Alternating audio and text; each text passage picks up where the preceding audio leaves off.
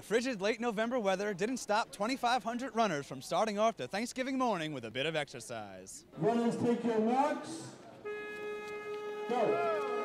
Prospect Park was the site of the 12th annual Turkey Trot, a 5-mile race held every Thanksgiving, sponsored by Jack Rabbit Sports.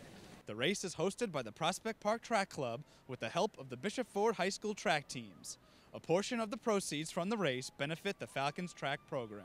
This is a partnership between the Prospect Park Track Club and Bishop Ford that's lasted the last several years, and it's been great where the Prospect Park Track Club and their administration has had a partnership with Bishop Ford Track where they have this Turkey Trot race, and the proceeds from the race and the runners that support it benefit our track program. It's really become an equal partnership for us and Ford. We could not put the race on without them, and they certainly share in all of the profits. So it's been a great partnership. It helps support our track kids in transportation and meet fee costs, also being able to buy equipment for the track team, as well as be a supplement in terms of helping kids with their uniform costs as well.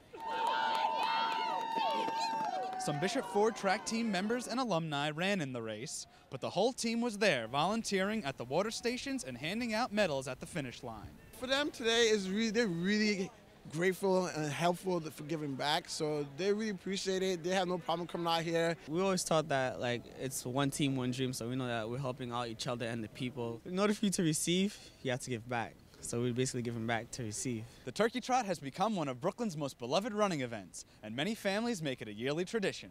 It's a great feeling. You come out, you see all these families out here, and they're giving back to us by coming out to run this event. And those proceeds, it's very generous that the Prospect Park Track Club, donates a portion of that money to our team.